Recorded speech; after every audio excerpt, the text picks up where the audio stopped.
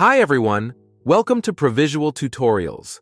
In this video, I'll show you how you can easily set up and showcase your design using Provisual and 3D models.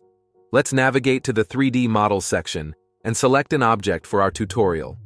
The library contains a vast variety of high-quality 3D models, and it is updated weekly. In today's tutorial, I'll show you how you can easily customize the materials and design of an aluminum can 3D mockup.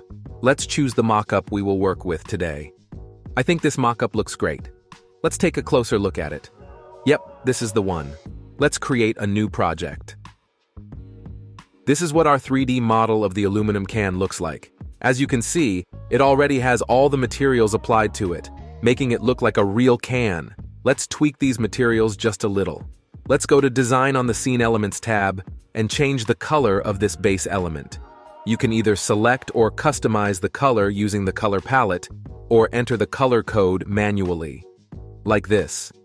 Now let's change the material settings so that our packaging is more voluminous and bright.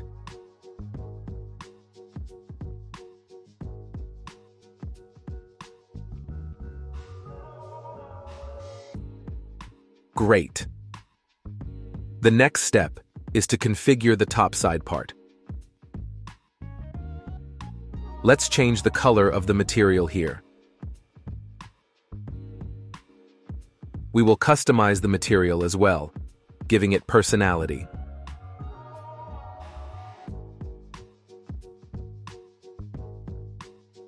Looks interesting. Let's copy these settings and apply them to the key element. Then, we will change the color of the material. Let's turn our 3D model and switch off the drop shadow to fine-tune our 3D model. Select the bottom side and change the color of the material. Great. We have customized the materials on our can. Next, let's go to the Environment tab and change the lighting of our 3D model. We will adjust it only a little. The model looks more vibrant and we get a professional image. Let's add a design to our 3D model. To add your design, you can click on the Add Design button on the Design Layers panel, or you can download a UV map and prepare the design files in another editor. I've already made some images to apply to our aluminum can. Let's add the first design element. In this window, we see the editor, where we can move and modify our design. Let's reset the coordinates of the design position. Great! Let's save our work. Now let's add a new design layer with logo.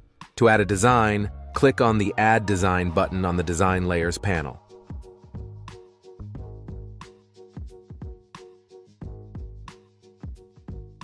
Done. Let's save our design.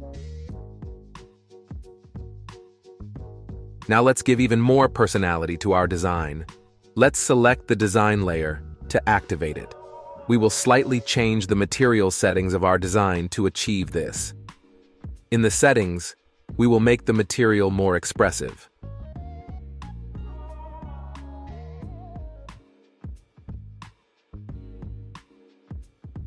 Great!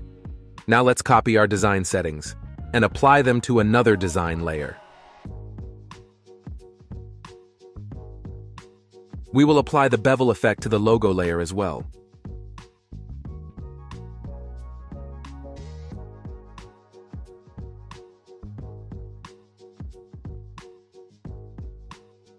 Just awesome.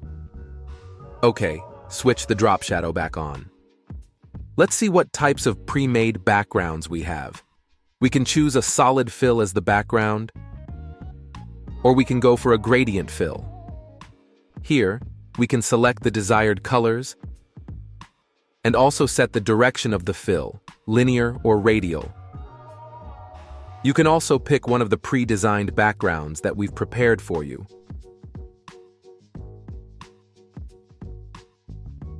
Or add your own image. Let's add one.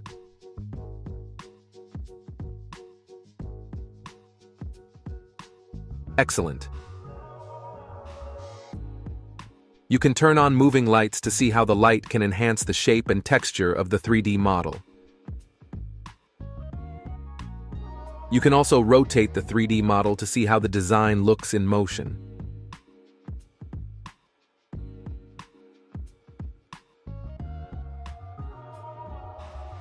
Let's save our project now. After you've completed your design, you can share it by clicking the Share button. You'll get a shareable link to open the interactive viewer with your 3D model. Send it over to your colleagues, friends, or clients.